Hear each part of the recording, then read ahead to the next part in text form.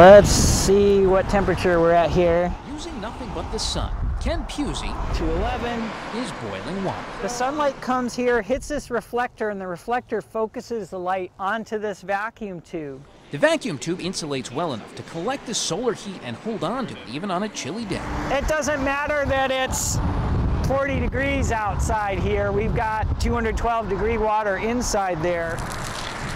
Even when you've just boiled water, you can still touch the tube. On the outside. I wouldn't touch it on the inside. Ken developed the boiler on his own, and after a few designs came up with this model, which, he says, melted snow and boiled water in 0-degree weather. If it works that well in Vermont, he says, you should see what it can do in Kenya. Their sun's a little bit stronger than ours. They'll boil water in 40 minutes in Kenya. On a mission trip, Ken saw the effects of unsafe drinking water and the parasites it can infect people with. Just imagine yourself that you have something inside you eating you, or eating your 8-year-old daughter, and it's totally preventable.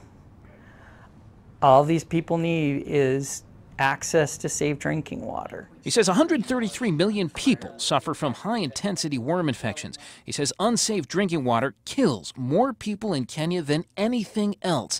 1.3% of the population there every year, mostly children.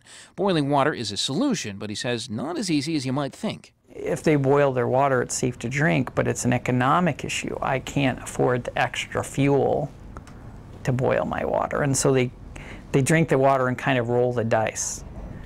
And 98.7% of the time, it doesn't kill you. So he looked up and saw a simple solution shining down on him, giving people a free fuel source to sanitize water and even cook with. But Ken didn't stop there. He moved his manufacturing equipment to Kisumu, Kenya, to help in another way, providing jobs for aged-out orphans. When you reach a certain age, you're pushed out of the orphanage, and it's very hard without the support of family to find a job in an area where only 40% of the people are employed. He says putting them to work, building solar water boilers, gives them a livelihood and helps chip away at the global problem of safe drinking water. This is a longer-term solution, and I think it's also a very economical solution to the problem.